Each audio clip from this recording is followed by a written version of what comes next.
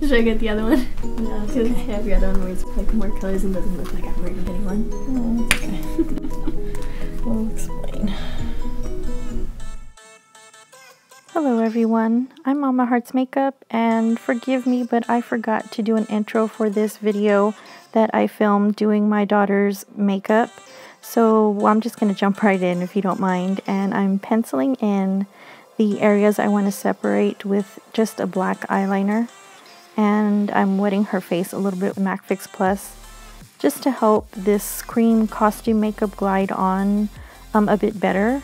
It tends to get a little bit sticky, so I wanted something to help distribute it a bit easier. And now I'm going in with some white water activated face paint just along the perimeter of the areas that I put the white cream makeup on. I just wanted a bit of depth. And I'm putting a little bit on her lips just to make them a bit pale. And I'm setting the whole face with a little loose translucent face powder. And just brushing it off. And with that same eye pencil, I'm drawing in a little heart here, doing a few squiggles and spirals.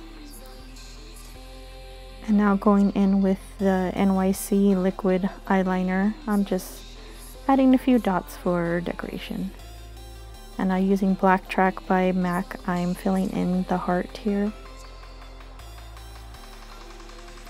And going in with this pressed glitter, this really silvery one, I'm putting that all over the heart so that this loose glitter by Mika Bella can stick right to it. And I'm just filling that in. And now going into the Kat Von D Shade and Light contour palette, that first and third contour color, I'm kind of using that to make the hollows of her eyes a bit more deeper set. And going in with a bit of concealer and this Morphe palette. It's a 35E palette, by the way, and that pink color. And using my favorite Fashionista eyeshadow and just darkening up those eye sockets there. And now going in with this Ico waterproof eyeliner, I'm giving her a little wing. And I'm handing the eyeliner to my daughter so she can go ahead and put it in the waterline herself. Because I ain't trying to stab nobody in the eye.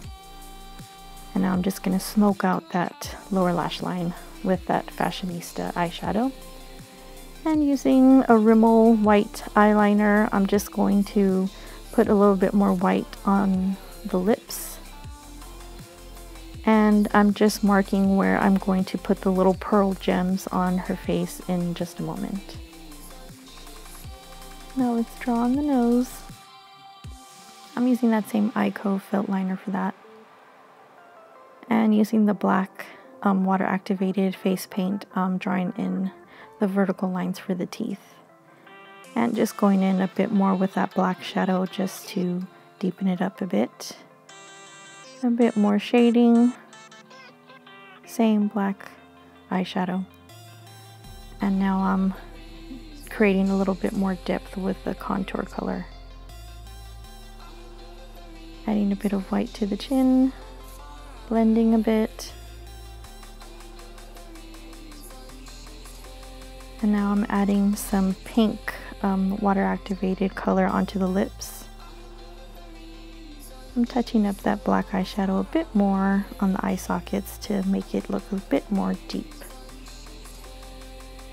I'm going in just with some lash glue onto her cheeks there and putting a bit of the glue on the gem itself.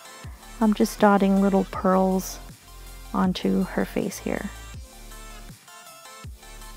Same on both sides. And I'm going to put a few on her forehead as well.